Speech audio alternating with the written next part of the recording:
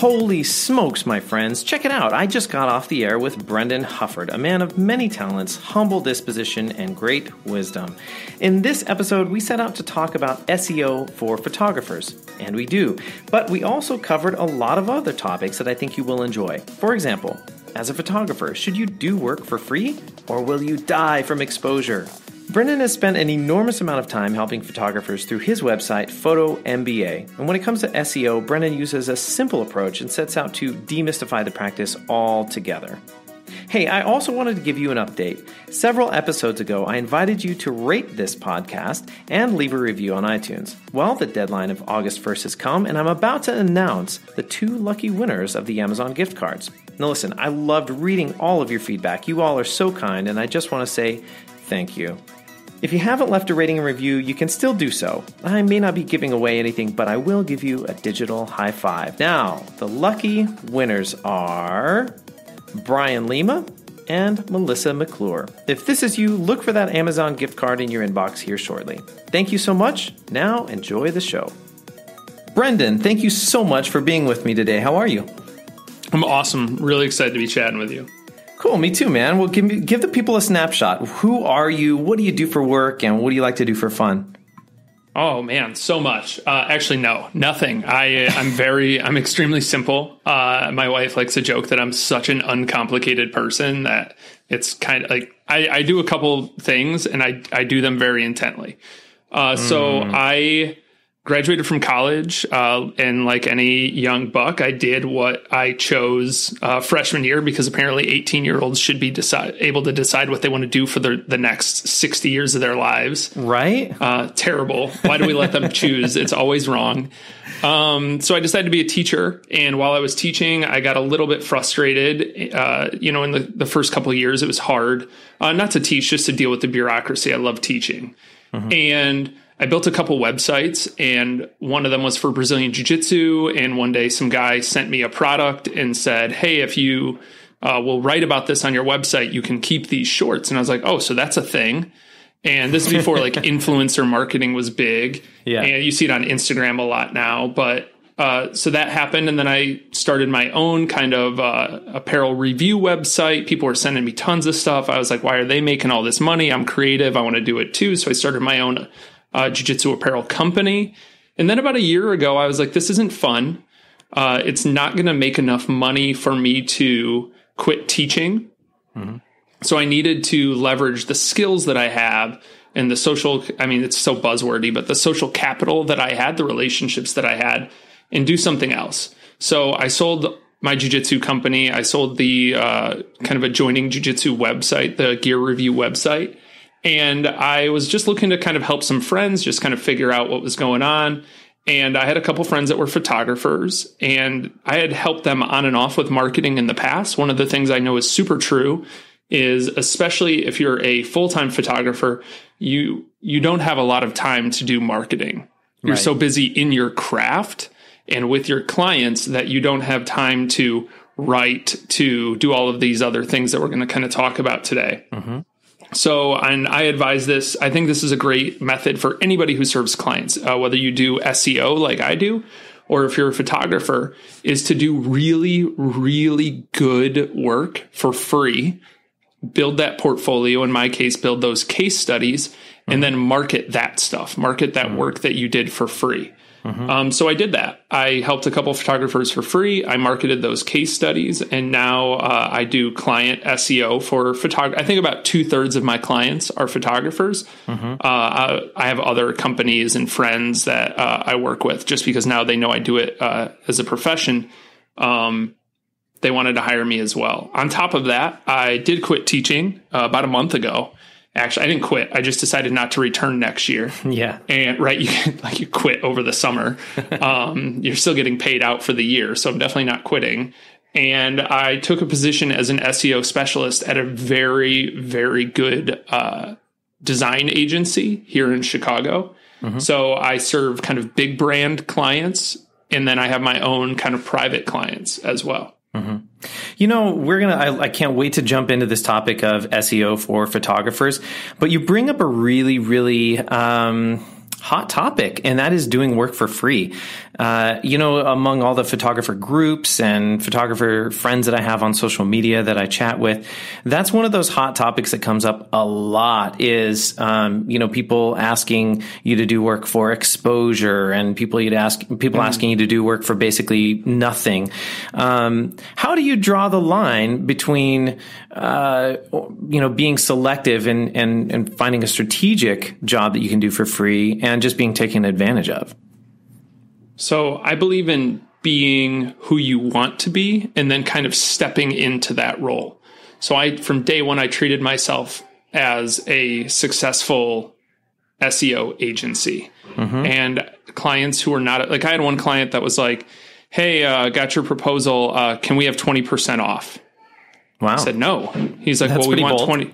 we want 20% off. And I said, well, I said, fine, like here's a reduction in services. Just like as a photographer, you want to pay less, right. Like here's a smaller package. Like I offer this and you think you're being helpful. He's like, no, I want all the services. I just want that price you gave us, just make it less.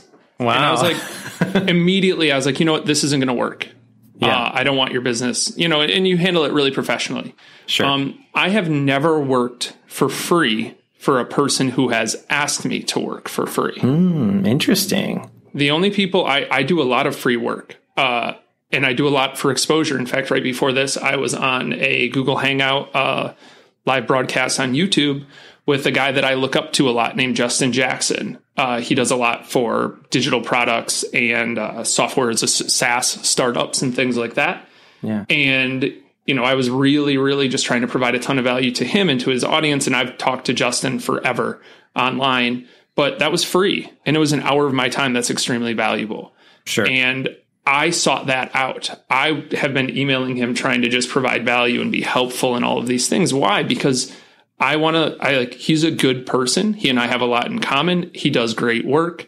I want that relationship. I don't know what's going to happen because of it. I don't have an ask. I don't even know I hope to just have a good friend out of it.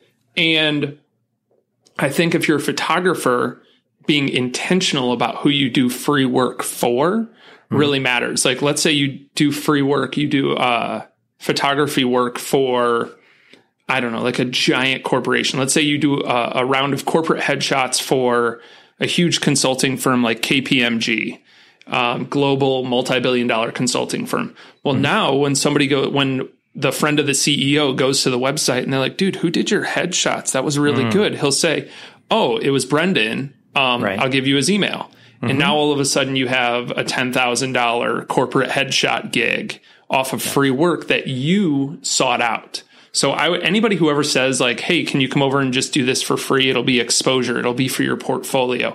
Absolutely not. That's already honestly, like, I have like I told you, one of my best friends, his name's Shane Clemenson. My entire house is filled. Literally every photo in my house is taken by him of my family, my wife, my kids, whether it's newborn, family, everything. The only thing that's not is our wedding photos, but that's because I didn't know him back then because I'm old. Like we got married 8 years ago. So everything, but also all of those photos are paid for. Full price. He's tried to tell me a couple times not to pay him. I don't accept that. Yeah. If I really respect him as a professional, I will pay him. Now, I did all of his SEO for free because I sought that out. I wanted the exposure. Sure. That's cool. I have a friend, an acquaintance in the industry who I know that does a lot of swaps with other businesses. I think, for example, like with a veterinary clinic, they do headshots for the clinic and do their photography so that they can post on social media and whatever, and they get a break on their vet bill. I think there was also a gig where they did an aerial yoga studio, and so they were able to swap for services, which was kind of a cool thing because those are things that the photographer wanted. Those were things that they were after and seeking already. And so there was a kind of a barter system there that worked for both and was a win for both. Do you think those are okay scenarios too? Oh my gosh. Yeah. Especially for something that's expensive, like jiu-jitsu. $100 to $200 a month. CrossFit, right. $100 to $200 a month. Well, I know that CrossFit thrives and Jiu-Jitsu thrive on social media. They thrive on Instagram. If I can give them some video and if I can give them some photos for that stuff and make it really good, make them look really cool in exchange for free tuition or free 6 months or a year, every 6 months, I'll do photos again for them. What does that take me? A day, 2 days, 3 days to save a couple thousand, and it builds that relationship. So again, when somebody comes in and says, hey, who did those photos? CrossFit affiliate in San Diego. Oh, well, it was Brendan. Oh, cool. Well, I want him to do photos of us too. Like now all of a sudden you're the CrossFit photo, like the CrossFit box photographer. Right. It's great. It's a great gig. I feel like you know what I mean? You're describing my life exactly, because I haven't been a photographer for many years. I've been in the post-production industry and, doing all the post-production work for photographers. So a few years ago, I started doing Brazilian Jiu-Jitsu, picked up my camera again, kind of dusted it off from it was sitting in the closet, just collecting dust, and started bringing it to the gym. And we had, these world-class athletes coming through at the time doing seminars, and I just happened to be in the right place at the right time. And I told the owner of the gym, hey, I'd love to help you with social media. I'd love to, just continue bringing my camera. And I've been super, super fortunate to not have had to pay for my gym membership at all. And I'm not even really a professional photographer. Yes, I do shoot here and there, but it's not how I make my living. But yeah, it's been a great win for me because I love training Brazilian Jiu-Jitsu, and I just bring my camera every time I go, snap some shots, maybe take some video, and make sure I'm continually posting content. Yeah. So anyway, that's an interesting side conversation that we've had. I love that conversation about doing free work, because there's so many people that are polarized on that. No, I will never do free work. And a lot of people are saying, no, I would love to do free work because I do enjoy the exposure. And then people, of course, respond with, people die from exposure. Ha ha. So there's that whole conversation going on online. Yeah. I think that a big thing, the key takeaway is to make sure it's the exposure you want. I think taking a hard line either way is so ignorant. Right. And I think being open to, I'm smart, I'm a professional, I'm a small business owner. It's not about exposure. It's about a relationship. I'm going to do free work for you, and it's going to provide me value back in a way that I want. And if I don't want it, I just say no thanks, as opposed to being I never do it for free, when it could mean, a 6-figure gig down the road or something crazy. That'd be ridiculous. Exactly. Love that. Hey, a quick break just to let you know that this show is brought to you by Essential Edit, editing and design for photographers just like you. Yes, Lightroom editing, retouching, and album design, all done to your spec, your style, so that you can focus on the essentials of your business. Instead of dreading the edit, spend that time booking more clients, networking with vendors, or spending more time with the people you love. It's super affordable, 3 to 5 day turnaround, friendliest service on the planet, and yes, satisfaction is always guaranteed. Let's get you started. Send us some sample images at essentialedit.com. Enjoy the rest of the show. I'm super excited to get into this topic of SEO for photographers because I love this game of SEO, and I love playing by the rules. And I'll admit to you, Brendan, you probably looked at the Essential Edit website and just laughed at my SEO attempts. Maybe not, I don't know. But I love studying SEO, and I love doing everything I can to play by the rules and, up my rankings. But let's just first assume that if somebody tuned into this episode, they understand at least what SEO means. They just hit play on this podcast episode and they want to learn more about SEO. But let's just kind of make sure everyone's on the same page. Let's define SEO. How would you define it in a nutshell to somebody who's brand new to this concept of SEO? So one of the things that I hate is how mystical it seems SEO is when there's things that are way more confusing than that. Sure. Everybody understands Facebook and Facebook reach and all these things, but do you really understand what Facebook, how do they measure that? Does a like matter more, or a comment, or a view, or a share, or where does that matter? Right. What if they embed it in a blog, your Facebook post in a blog post? Does that help? Everybody thinks they get Facebook because they use it so much, but everybody uses Google a lot. But then that comes to SEO and they're like, I don't know how to do that. So my hope today is to demystify SEO. It is a very basic, very simple, like there's tons of nuances, just like photography. But essentially, like people, it's like when you hand somebody a camera and you're like, hey, can you take a picture? And they look at it. They're like, how do you do it? It's like that button has been in the same spot on every camera since I've been alive. Don't act like you don't, just because I hand you like a nice DSLR, you don't know how to use it. Like look through the hole, push the button. Exactly. It's not like the basics are not very complicated. It's hard to get good at it. That's why I do it as a profession and people pay me well. Same as if you're a photographer, you know how to use that tool really well. Right. So I would define SEO as this. It's authority.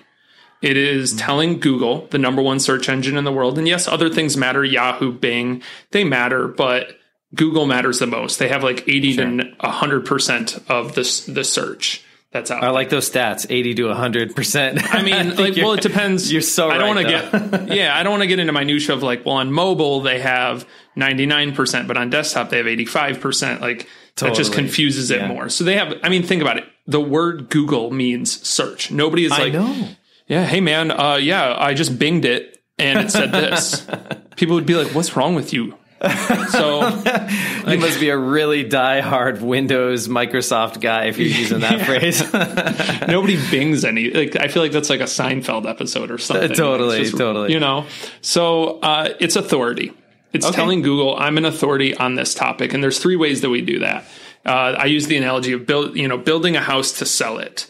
In order to build a house to sell it, I need three things. I need a great foundation. I need a great frame for the home that outlines like all the parts of it and everything. And then I need everything else that goes on it.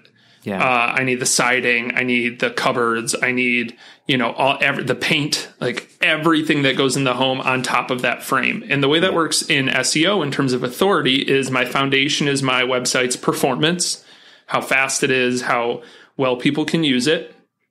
Then I have on-page SEO. That's kind of like the frame of my house. Mm-hmm. People are confused about what on-page SEO means. Like if you know what all three of those words mean in isolation, you know what on-page SEO is. It's literally like the things on your website that tell Google what my website is about and how authoritative I am. Yeah. And then the things that really sell a home are not wow, man, this house I think it's got a really great foundation. Like that doesn't sell the house. What sells the house is the siding and the windows and the roof and like all of that stuff. So that's the off-page SEO. That's the thing that really gets you ranking and traffic from Google. And off-page SEO is just everything from the rest of the internet that tells Google that you're an authority. So that's primarily comes in the form of links. So my website's performance, the things on my website that tell Google what it's about and how authoritative I am, and then the things around the rest of the internet that tell Google, hey, this is a really good website for this. Okay, cool.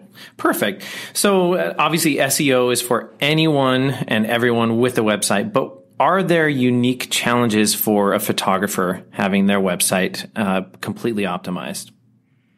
Yeah, definitely. I think photography, just by nature of the art and science of it, is that it's images. And while I believe that Google's going to figure this out, like right now, Google doesn't read images. Like they can't automatically just tell what an image is. I think within the next 4 or 5 years, they're going to look at a website and they're going to be like, oh, this website's about wedding photography in Mexico. Because I looked at that picture, and because I have machine learning, I can tell that that's Cancun, and I can tell that that's a wedding dress, and I can tell that there's a bunch of people in the background. That must be a wedding in Cancun. That must be what this website's about. But right now it isn't. So I have to use words to tell Google what that's about. So photographers love to put 1 billion pictures on their websites. Yeah. I think that's a terrible idea. If somebody, like, think about it. It's never like the 31st picture that gets somebody to hire you. Yes. Like if they can't tell in 5 pictures that you're the person, you don't need 30. That just slows your website down, and it's a mistake because then they try to load it on their phone and they don't have a good connection where they're at in the they're in downtown Chicago and the buildings are messing it up, and they're going to load on their phone and they can't find it, or it's not loading quick enough. And they're like, screw this, I'm going to go look at somebody else's website. So that's a huge mistake. And it's definitely a consideration, is that most photographers don't use enough words to explain what they do. Interesting. Cool. Okay. That's well said. Now, where do photographers start? Okay. Let's say that there's a brand new photographer listening and they've just kind of gotten their first WordPress site set up and they haven't really given any thought to SEO. What would be their first step?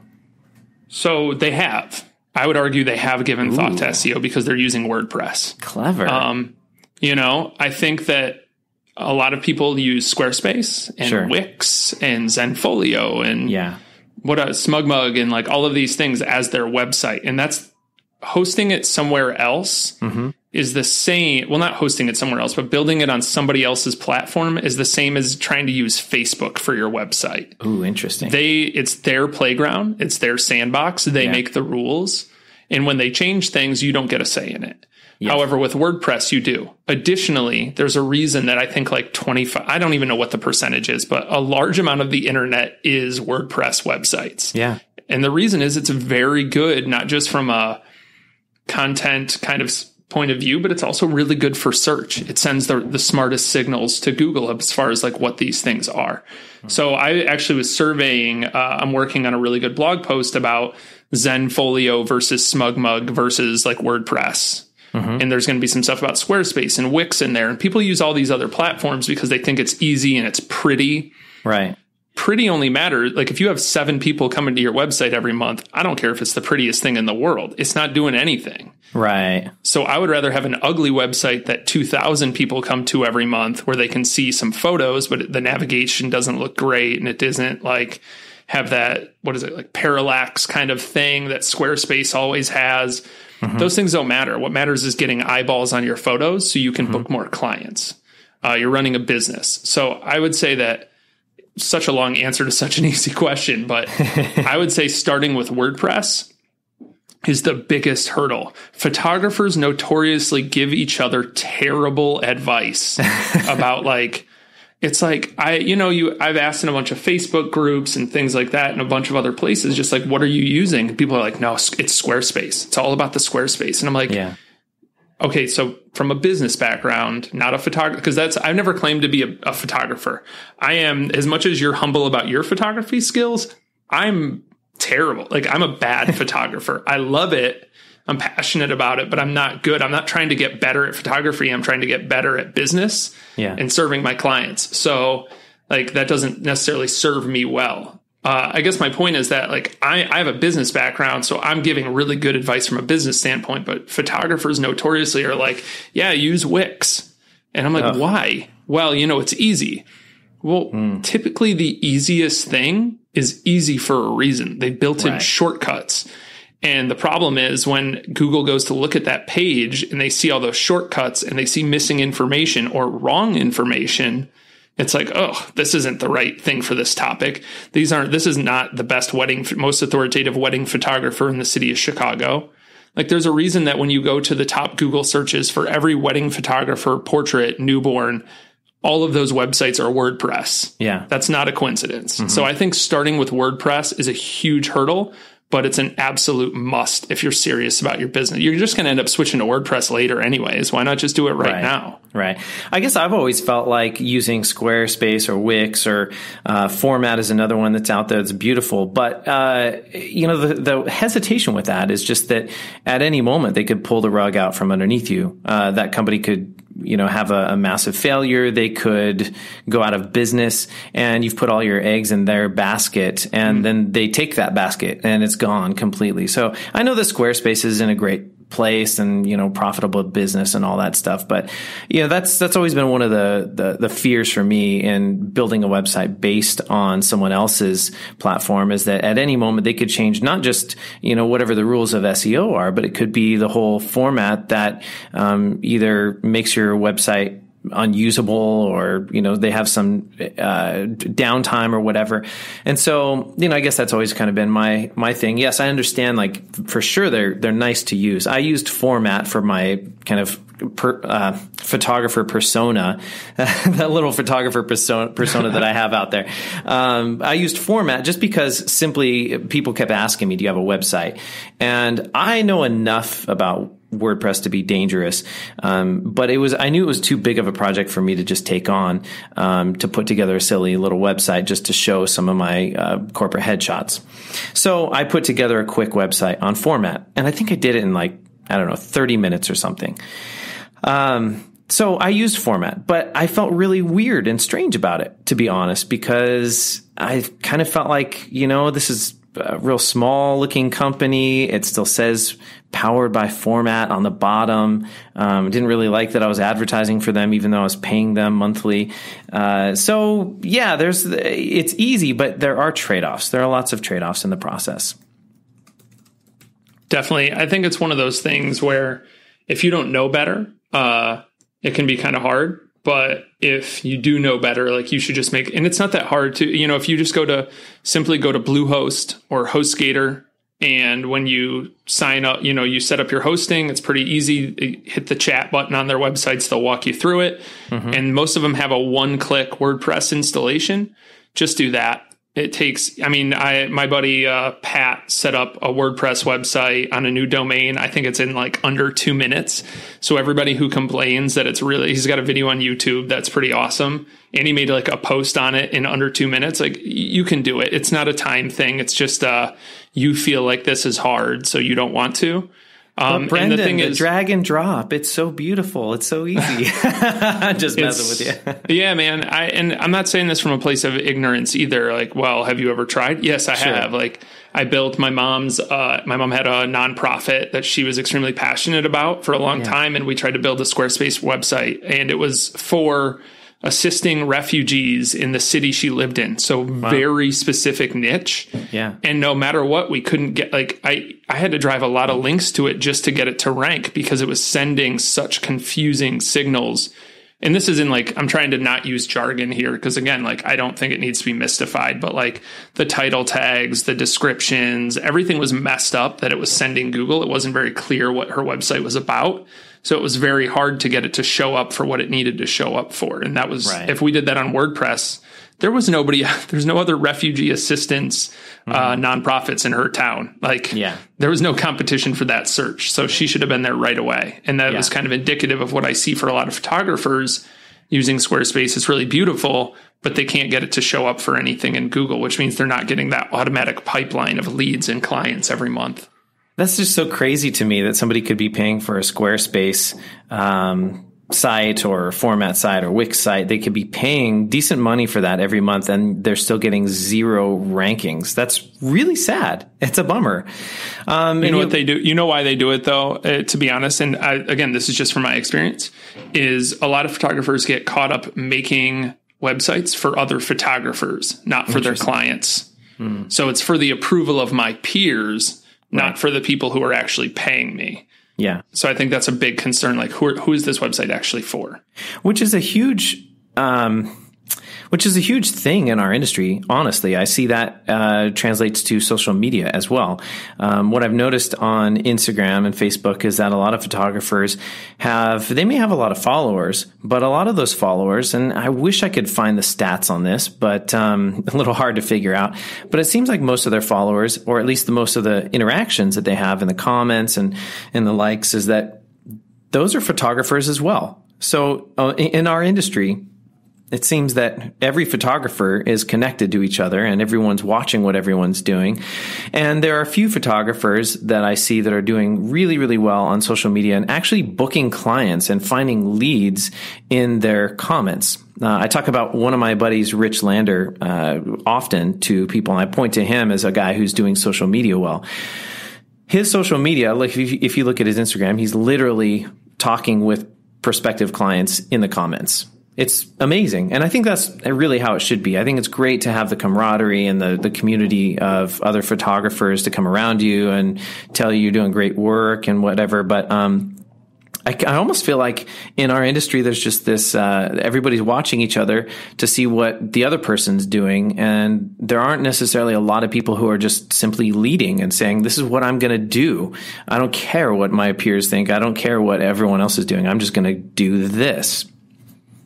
Absolutely. If I wanted to learn how to use my camera better, I wouldn't go ask another business expert who also takes pictures. Like I wouldn't go ask my buddy Justin Jackson what, you know, how do, you know, we both make videos, like how can I make my videos better? No, I would go to a video guy. Sure. I would go to a photographer to use. But the funny thing is a lot of photographers, and again, like nothing negative. This happens in every industry. We go to our peers instead of the subject matter experts. So I would make sure that if I wanted to learn how to do social media better, I wouldn't ask my photographer friends.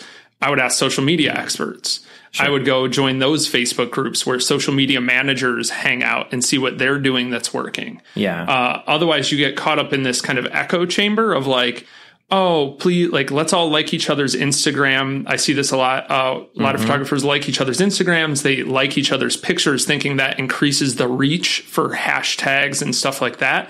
But if you ask any of those photographers, they're all doing it. It takes time and effort and headspace to do it. And you ask all of them, how many clients have you booked from that? Well, 0. But it works. Well, it works because you say it works, not because you have proven it. Like it's not actually working for any of you. So I like to see people like there's a really famous book called The E-Myth about like, book. And I think every photographer should read it. It's amazing. It is classic. It's in like the canon of business books. And it's just this idea of like, we focus too much on these vanity metrics and these other things. We don't focus on actually making money. And like, you have to like do the profit producing activities. You have to be in your business, and then scale that out to work on your business, not necessarily. And this is where we talk about like hiring for somebody for SEO, hiring somebody to do social media. Like eventually you'll get to that point. But in the meantime, you need to make sure those are profit producing activities. Sure. So you wrote an amazing how-to on your blog, 7 need to know photography SEO tips. And you make a really compelling case for why somebody should hire an SEO specialist. So let's run through that. Why should a photographer hire a specialist and not tackle it themselves? Oh, I didn't pull any punches with that, did I? So this post, I love it. On my website, the post just says like, let's be like super clear. I want you as a client. Yes. And like, that's the first line. And the reason is that I know that photographers, and this is based on my work with photographers, not me just trying to like, those are my clients. I know they don't have time to work on it. And the thing is, it's like, well, I don't want to hire anybody because a lot of excuses. And it's like, well, okay, then do it. Like, I'm going to give you all the keys to the kingdom. I'm going to give you everything I know. If you execute on it and you make a great business and you get a bunch of business from it, then I win. And if you can't execute on it and you want to hire me, then I win. So the thing is, like, sometimes photographers are afraid of like, if I make content that teaches people how to take their own pictures better, are they not going to hire me? Well, if that's the case, then those weren't your clients to begin with. They were never going to hire you. There's nobody who was like, I was just about to hire him, and then he taught me how to do it, and I did it myself. Like the issue is time. We have a very finite amount of time. And SEO, like anything, like any marketing, to do right takes time. Because I've built out a system and a way of doing it that I can do it at scale, it takes me less time to serve you than it would for you to learn it, and less time, even if once you have the same level of expertise as me, to do it for yourself, because you're also trying to run a photography business. Right. Well, and that's interesting because that comes in, that's the same exact situation that I run into with doing post-production for photographers. What I find is that our clients are the ones who are struggling the most with their post-production. They're maybe 4 or 5 or 7 weddings behind. I've literally had photographers call and say, I'm so far behind, I can't see, the end in sight. Can you just take these 7 weddings and do them for me? Just get them off my desk, please. And really the thing is, for most photographers, you're right. They have a lot of other things going on. They're answering emails. They're following up with, warm leads and, trying to book more, consultations. They're working with vendors. They're doing their hustle.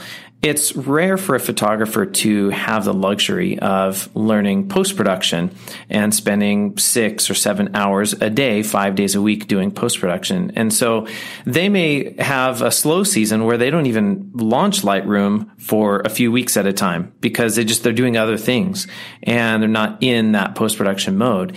So they get to the season and they feel like their skills are lacking and they just don't have what it takes. And so that's when they usually call us for a lifeline. In the same way with SEO, right? Not every photographer has the luxury of sitting down and reading, 10,000 word articles on how to do SEO and taking, online courses and stuff like that. And so it makes sense, right, to hire somebody who has that skill as their greatest strength. So for us, we do post-production. We do post-production every day, and our people do more. Our people, this is a funny thing. Like our editors, most of my editors can process more weddings in 1 week than most photographers shoot in an entire year. And so for you doing SEO, right? Like for you, you get in and you're out. You're done. You know exactly what you're doing, and it's super clean, super simple, and you've got it taken care of. Whereas a photographer, their time is much better spent doing the things that make their business money. Correct? Definitely. It's kind of the thing, the analogy I like to give is we hire professionals all the time, right? Mm-hmm. Like so I'll give you 2 examples. We hire professionals. We also hire things all the time. For example, I hire every single Sunday, I hire my lawnmower to mow my lawn. And yep. I mean, like the physical lawnmower, I pay it. I pay for gas. I pay for upkeep. I bought it. I do that instead of going out and swinging like the crazy, like old things that people used to do to mow their lawns, or doing one of those manual push ones with the cycling blades. Like it's easier. So it's worth the money for me to do that. I pay somebody to change my oil. I know how to change the oil in my car. I could do it myself. Just don't have time. And while I'm there and they're changing my oil, I can be on my laptop on Wi-Fi working. And it makes more sense. But for some reason with some things, the problem is, and this is why I want to demystify SEO, like when you don't understand it, you're not sure why you would pay somebody like me $500 or $1,000 a month to do it for you, because you don't understand how it works and you don't understand the value. The thing is, like, let's say you're a wedding photographer, you make $3,000 per wedding. That's how much you charge to shoot a wedding. And I'm able to bring you, let's say you pay me $1,000 a month. If I'm able to bring you one new client every 3 months, which is so small, like then you break even. The break even point is so small, but people see that like upfront money of like, oh, hiring a social media manager, hiring an SEO expert, like that's so much money, and it kind of freaks them out. So they back off and then they get paralyzed and do nothing. Right. I would rather you hire an expert, and that's one of the big things I talked about in that article is like monitor the ROI. Don't trust them that they're doing something, because there's a lot of sketchballs out there that I have ended up replacing. People see what I do and they're like, oh, that's not what my current guy does, or girl. Like, it's not what my current SEO person does. I need you to take over. Can you do that? And it's like, yes, of course. And I fix any damage, or just if what they were doing wasn't working, mine starts to work. That's kind of the big thing. So we hire things and people all the time, experts in their area without even a second thought.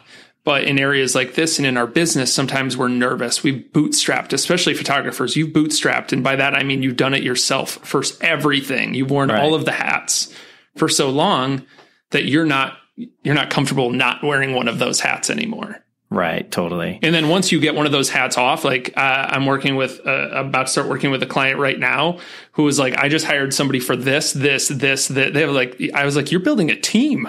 You're like a real entrepreneur of like, you're building out a big, giant, scalable business. Like, this is fun to work with people like that. Yeah. But I think you have to get comfortable, and maybe it starts small, right? Where you just hire somebody for something that you can track, that'll give you an ROI. And then over time, you just kind of ease into that, but just be willing to take one of those hats off for a little bit and let somebody else work in your business with you so you can work on it. Love it. So how much patience should people have when it comes to their SEO? Let's say they hire somebody like you to make some changes. How swiftly are they going to see the results? And then what issues could arise if somebody's doing it by themselves? What issues could arise from maybe switching directions too often? So that's a great question. To answer your first part, SEO takes time. That's why I don't sell SEO. I sell leads and I sell clients and I sell traffic. My goal is to build up the organic Google search traffic of your website over time. That could take, it depends on your competition. The joke my buddy always tells is it's not about being faster than the bear. It's just about being faster than the guy next to you. Exactly. It's terrible. Bears eating people is not how you sell services. But, the thing is, it really depends on your competition. If everybody else in your local area that does newborn photography has terrible websites and no backlinks, then you don't have to do that much work. Right. Whereas if you are a high-end wedding photographer in New York City, or Atlanta or something like that, that's going to be a lot harder and a lot more work. So I think it kind of starts there.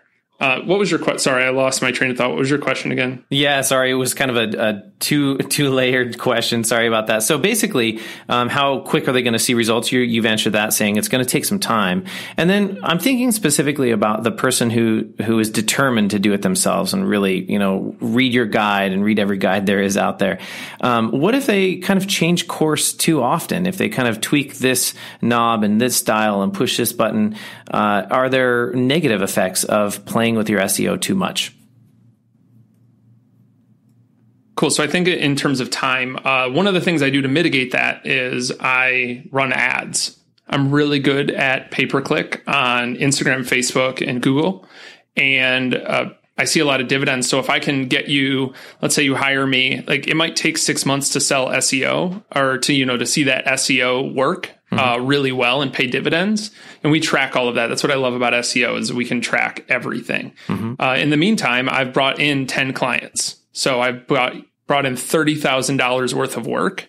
I've paid for my own services for the next 2 years already. Right. So you can be a little more patient when you're getting that money coming in. Yeah. I think that's a smart thing to do. I think it's kind of just like how photographers who book for weddings also will do engagement shoots, right? Sure. Saying, hey, I'm going to put money down. And in a year, I'm going to give you something great. That's a terrible sales cycle. What's better is to say hey, I'm going to be in touch. We're going to do an engagement shoot. And then that's interactions. And then you deliver those photos and that's interactions. And maybe they buy whatever else you sell. And then that's interaction. Oh, here's the wedding. Now this, blah, blah, blah. So it kind of shortens that sales cycle down and provides more value along with the package. So I do that to kind of mitigate it. Cool. Now, on top of that, if somebody was determined to do it on their own, there's enough information out there that you can do it on your own. I think finding somebody, and maybe we can put some of these in the show notes, somebody that you trust. Obviously, I think I'm the best resource for SEO for photographers, but in lieu of me doing it, I wouldn't look at other SEO for photographer websites or anything like that. I would just look at SEO websites. The best person I found for SEO is a guy named Ryan Stewart. He runs an SEO agency out of Miami, Florida. His website is Webris, WEBRIS.org. And he's the best for SEO. He's also funny and snarky and passionate, kind of like me. So he's a lot of fun. He's got some great YouTube videos. He's ridiculous. Got a lot of tattoos. He'll curse and stuff. He's great. So I think he's a great resource as well. If you're determined to learn it from somebody smart who's willing to give you, let you see behind the curtain and not tell you vague things. Right. The other thing is that changing direction doesn't really matter. I think as long as you're doing the right things, changing focus and stuff like that is okay. You can kind of hodgepodge it for a little bit, but it's not a make or break. I think maybe you can give me a little bit more clarity on what you mean by change direction. Oh, well, let's I'm going to blog now and then I'm going to do something else and then I'll do this tomorrow or. Well, it's just there are some strategies that I've seen where people are saying you've got to create content as often as possible. And then so I could see somebody being like, well, I'm going to always push out Chicago's best family photographer, versions of that key phrase or something. And then they're like, what? I want to be a headshot photographer. I want to do headshots as well. So I'm also going to jam in some headshot blog posts and, now I'm going to do headshot photography in Chicago or something. And so I don't know, I guess it's is it negative? I guess my question is Is it negative if you try too many different key phrases, keywords along the way? So that's a great question. I think that changing your focus of your business isn't bad. I think Google and search and humans are smart enough to know that if you do headshots, you could also do weddings. Right. Those are different, right? I'm not trying to I understand that from a business perspective and from a skill perspective, that specializing on one of those is a little bit different than being a generalist and being a little bit kind of okay at everything. I know that those require different skill sets. But I think that people can understand that, generally speaking, if you are a beast of a wedding photographer, you could probably take some pretty dope headshots, right? Yeah. I get that. Totally. So I don't think that matters as much. Here's one thing you said that I do really want to address because I'm super passionate about it, is we call this bloat on a site of I have 700 blog posts. They're each short and thin and kind of garbage, and they don't really address anything specific. It's just me talking. Right. People think more content is better. And this is a big thing that in my own industry, I really hate. Some agencies sell footprint, meaning oh, look, Essential Edit ranked for 100 keywords last month, and this month they rank for 120, and next month they rank for 140. Mm-hmm. The problem is that that's a vanity metric. Right. If that's not also increasing your traffic, that doesn't help. And if that increased traffic doesn't increase your leads, and those leads don't increase your sales, we're not actually doing anything. We're just playing SEO. Mm-hmm. So I would advise photographers. I have a really great article over on Photography Spark about a blog post formula for photographers. I think every time you take pictures, you should blog about it. Mm-hmm. And that formula is kind of the type of photography you did, the location you did it in. And then in the article, you're talking about, here's my relationship with my clients. Here's the work that I did. Here's something that went wrong during the shoot. Something always goes wrong. Yeah. And I think that positions you as an expert to say it started raining, the light in there was bad, blah, blah, blah. Tell them what was wrong and tell them how you handled it. It gives them confidence. If I were to hire you for your service, even if something goes wrong, you're a pro, you can handle it. Yeah. And then 5 or 10 pictures at the end. Yeah. And that's it. And put a lot of words, Google reads words, people read words. So you need to have a lot of story in there, less pictures, more words. Mm-hmm. But I think that kind of formula, if you're determined to do this for yourself, really sets you up for a lot of success. But continuing to write for your peers or write about gear, no clients give a crap whether you use a Sony or a Nikon or a Canon. Only other photographers care about that. If you look at Photo MBA, there is nothing on that website that talks about digital marketing agencies. Mm-hmm. There's nothing on there that talks about the SEO industry. Everything is 100% focused on what my clients want to know or potential clients want to know and what would help photographers in their business. So everything on your website should address your work and then topics that'll help your clients. So if you do newborn photography, you should have content, really good content, high quality content. Don't even publish it if it's not high quality. I know that's terrible. Sometimes done is better than perfect, but it should be somewhere in that 80 to 90% perfect range. And then everything else other than your work should be things that help people who book you. People who are parents of newborns, probably moms, I would say are more likely to book a newborn photographer than a dad. At least that was the case in my family. For sure. And I would just make content that brings in, moms of newborns. And then they're like, oh, I need these photos. That would be cool to have photos. Oh, who took that photo in this article about my baby's not sleeping? I know that sounds silly, but if you're dedicated to that, and you're dedicated to weddings, have articles in there about, the 10 best places to get married in Chicago that people don't know about that are just going to provide immense value to those people, on top of, to get them to build that trust in that relationship that then allows them to hire you and become a client. Cool. That's good. Touching on that topic of, writing about everything that you shoot as a photographer, there's a lot of talk online about long form content. I think I first learned the phrase from Tim Ferriss, who talked about his blog posts being no less than something crazy like 2,000 words or something.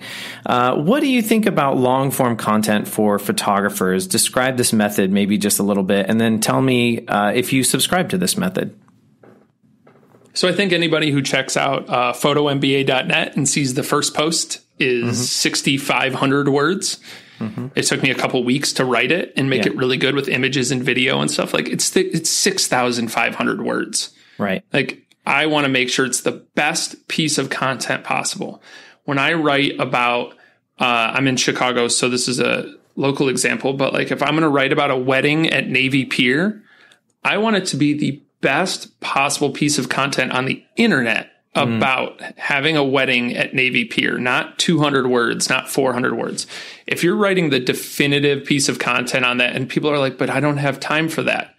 You either have time or money. If you don't have both, then you're not running a business. Or if you don't have either of those, you're not running a business. Right. You're just playing. Right. So you're either making the time to do it or you're getting the money to do it. Like hire somebody to help you with that or help you figure that out or build a system and hold yourself accountable. Join a mastermind group that can with other photographers where we're all going to help each other in our business, hold each other accountable. There's a lot of ways to get past this stuff. So I think creating that definitive piece of content, and obviously Google reads words. So nonsense words are not helpful, but Tim Ferriss is a perfect example. 2,000 words is not crazy. That's a minimum for me.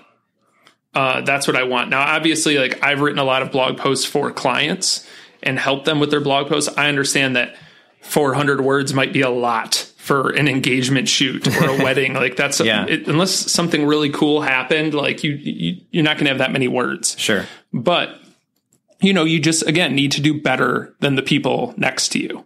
Right. So I think that long form content really, really matters. Telling a story really, you tell stories in images, you also have to tell stories in those words. And it could just be as simple as talking about the images that you took. This is a photograph of this, and this is what was going on there, and this was a funny story. This is a zany picture at the end of the groom doing a handstand. Did you know that he was on the the U.S. Olympic gymnastics team? Things like that are really helpful just to build that content out. Yeah. I think long form is the way to go right now until we get to the point where Google can just look at pictures and tell a story to people who are searching based on images. Yeah. But again, while I think that's happening in 5 years, maybe don't hold your breath. Maybe they're going to make self-driving cars first. I don't know. Yeah, totally. You know what's interesting? This reminds me of an episode that I had just a few weeks ago with a photographer named Emily Gutman. She shoots city hall weddings in San Francisco. And our conversation was purely about just, shooting city hall weddings. And my question to her was, how did you get into it? And she just laughed and she said, I stumbled into it. I literally just made a blog post about shooting city hall weddings. And it was actually a resource. It became more of a resource for the potential bride and groom about how to get married at City Hall in San Francisco. And so she phased out completely her traditional weekend weddings and solely shoots City Hall weddings during the week now. And that became her niche. Her business is shooting City Hall weddings because of that one blog post. That one blog post became her how to get married. Here's the person you need to see in this office. You need to go get this form. And it was designed for the person who's thinking about getting married at City Hall. And guess what? All of her clients are now City Hall wedding people, or couples that are getting married at City Hall. So that's a perfect illustration of, some long form content. It speaks to the person who is going to be your client, and it's beneficial. It's actual content that these people want to read and consume on their own. Definitely. I think trying to reverse engineer your client and think they're booking a photographer, but what else are they looking for online is so helpful. I think City Hall in San Francisco, just knowing the industry the way that I do, like pretty intimately, is a very unique thing just because like it is it's not like a niche location, like City Hall, San Francisco. If anybody like wants to Google that, if you're not a photographer from that area or you're just listening to this because you're getting into photography, Google City Hall, San Francisco. It's ridiculous. It's such an amazing building, and some of the stuff that goes on there, it's incredible.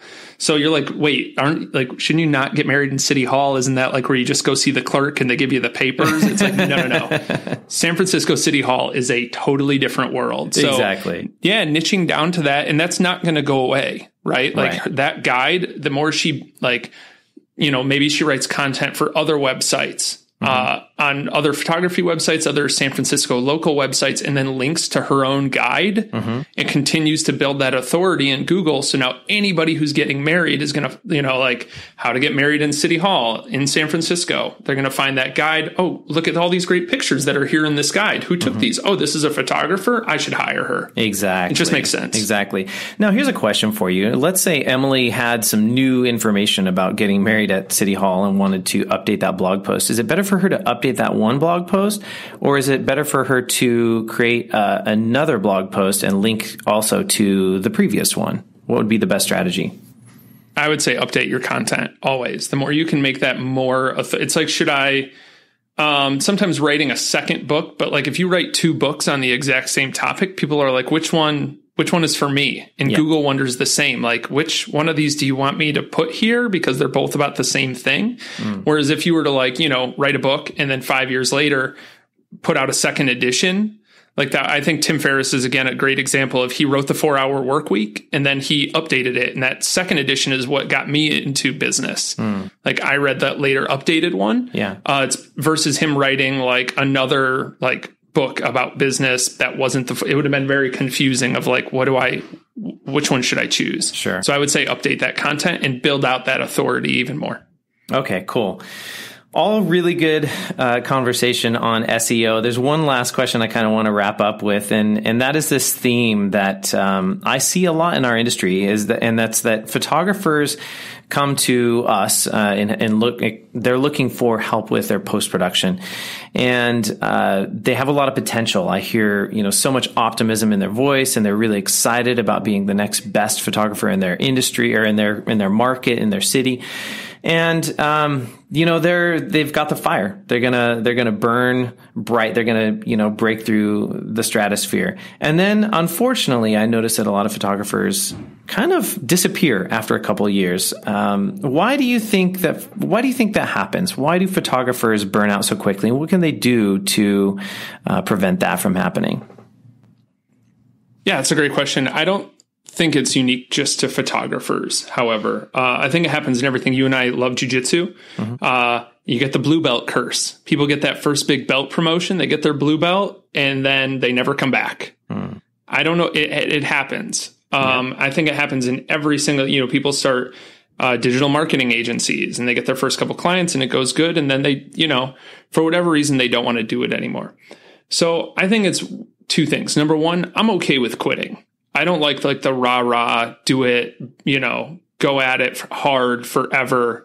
I think talk to a veteran photographer, understand what the work. People like the art of photography, but they don't understand what goes into running a photography business. Right. You have the audacity, like I do, to say, I want to make an independent living in a world that wants us to work for somebody else. I'm going to buck the system. I'm going to make an independent living doing art, and I'm going to, with as much reluctance as I have, also learn the business because that's what allows me to do the art. I think a lot of times people are like, oh, I don't like the day, people say like being a lawyer, little kids get told, be a lawyer. You like to argue. And I'm like, being a lawyer is sitting in a room, reading 1,000 articles and then writing 100,000 words. Yes. It's not arguing. It's not fun. If you don't like reading and writing, don't become a lawyer. Have fun. Let photography be your hobby. Protect your passion. I made a business out of jiu-jitsu and it made me hate it. I think that's a terrible idea and it's terrible advice to make your passion your business all the time. I think if you're not passionate about business, you shouldn't run a business in any facet. One of the ways to get around that is hiring people. or learning it yourself or finding ways to become passionate about the business side of things. But I think it's okay to quit and pivot into something else. There's no shame in that. Yeah. I think living a happier life, and like we have, I have a tattoo on the inside of my left forearm that faces me because it's just a reminder to myself that says Memento Mori. And it means like, remember that one day you'll die. And it sounds morbid, but it's very like carpe diem, YOLO, if you will. And like, it just reminds me that I have one shot at this. I have one at bat. Mm-hmm. And like, I need to make the most of it. It's when like I stayed up until like 1:30 last night in the morning doing work because I've fallen in, like, I'm in love with the work of this. Yeah. Getting clients is amazing. Seeing that money come in from clients is way more amazing. I love that stuff. But what allows that to happen is what I do in those like it's not sexy. It's work. It's editing. It's the things that you get hired for, like that you personally get hired for, right? Like It's that edit that you don't want to do. It's that 500th wedding that you photographed that you're like, man, I don't know if I can keep doing this. Or even like that 20th wedding where you're like, I don't know if I really want to do this. Like that's okay if you don't want to do it anymore. But I think the thing that hurts people the most is going into it with the illusion that this is not going to be work. And it's not going to be hard, and you're not going to have to do, I'm going to run my own business. I don't have to do anything I don't want to do. Really? You don't, like, you're going to have to do your own books. Have you ever done accounting before? It's terrible. And like, if you're not wired for that, like those things can be hard, and you either learn to do it yourself and just take it as like, this is the cost of having the audacity to not have to do a 9 to 5 in a cubicle with fluorescent lighting that I hate and want to kill myself, and like just say that and say like, I'm willing to pay this price versus that price. Or like you just get the 9 to 5 and that's fine too. Or you do both because it makes you happy. And maybe shooting 50 weddings a year doesn't make you happy, but maybe shooting 5 does. There we go. So just find your balance. Yeah. Beautiful. Brendan, awesome conversation and really, really good advice, man. Thank you so much for being with me today. I've thoroughly enjoyed this conversation. Feel like we could talk for another hour, but I'll let you go this time, and we'll wrap out another time in the future, man. But thank you so much for all your insight and all your advice. Yeah, I'm really happy to be on here and chat. I hope I've kind of been able to demystify SEO a little bit and let people understand, like, it's any skill. It's just like photography. You can learn it. You can get good at it. And what would really be a huge win for me is if somewhere down the road, somebody got in touch with you or even me, and just said like, hey, I heard you say this. I took action on it. I did it. It made a tangible impact in my business that allowed me to put food on the table for my kids and, pay for my wife and I to go on a vacation to the Rocky Mountain. Like, I don't know, whatever it is in your life, like that would really mean a lot to me. So if anything we've kind of talked about today does make an impact for you, just let one of us know. That I think that would be awesome. And I hope this has been super helpful. Amazing. Well, again, thank you so much. And I'm looking forward to continuing the conversation off air and maybe figuring out some ways that I can better my SEO. I know I could definitely use some help. So thanks so much, man. I appreciate the conversation and your time today. Thanks. Take care.